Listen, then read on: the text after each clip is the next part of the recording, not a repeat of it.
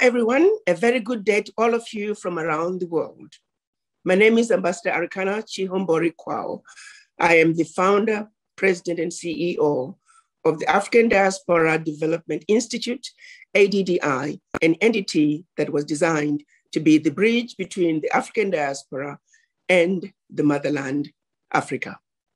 I'm coming to you today to discuss a very important subject. On August 14th, exactly 8:29 a.m. Haitian time, a 7.2 magnitude earthquake once again hit our beloved country of Haiti.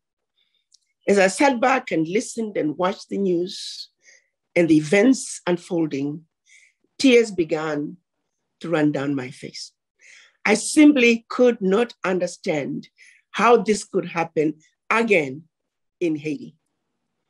In 2010, at exactly 4:53 p.m. Haitian time, a 7.0 magnitude earthquake once again hit our beautiful country of Haiti.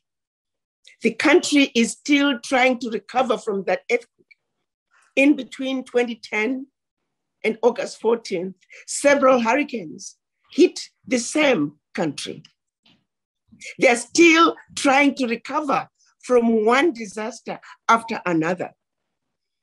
And an even stronger earthquake struck again, causing havoc and destruction to a people who have been destroyed for centuries. How much more can Haitians take?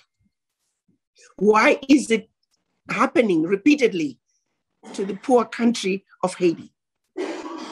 This is a moment that we all must stop and take inventory of who we are as a people. Our brothers and sisters are crying and calling for help. Are you listening? Children, babies are crying for help. Are you listening? Women are crying for help. Are you listening? It's a time that we must all stop and understand that a suffering Black person anywhere is our problem. Take ownership of what is happening in Haiti. Suffering Haitians are my problem. They are your problem. They are all our problems. The international community has come together through NGOs, through governments. They're doing their part. What are we doing as the African diaspora? We have a responsibility to also unite and play our part. Because when it's all said and done, we should be the first ones to be up front and join our brothers and sisters in giving them the much needed help. This coming Sunday, September 5th, at 11 a.m. Eastern Time, I'm calling on all of you, people of African descent and friends of Africa, to come together and let's pool our financial resources together. Let's unite for the purposes of helping our brothers and sisters in Haiti. Not helping is not an option. Not doing something is not an option. We have a responsibility. If we're going to be serious about who we are as a people, this is one time that we must showcase our strength, our unity of purpose, something that we have failed to do for centuries, something we were designed to not accomplish for centuries. But this is 2021. It's a new day. We are going to own what is going on in Haiti, because a suffering Haitian is my problem. A suffering Haitian is your problem. We must own our problems. Please join me on Sunday, September 5th, 11 a.m. Eastern Time, as we come together to play our part in helping our brothers and sisters in Haiti. If a penny is what you have, then a penny is what you give.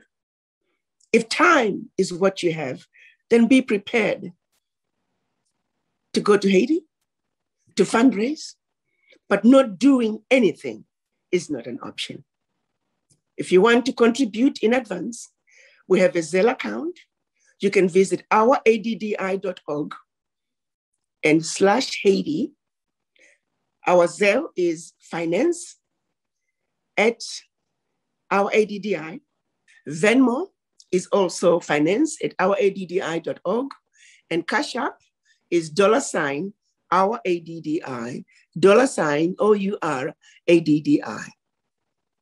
You can start contributing now, or you can join us on Sunday, September 5th at 11 a.m.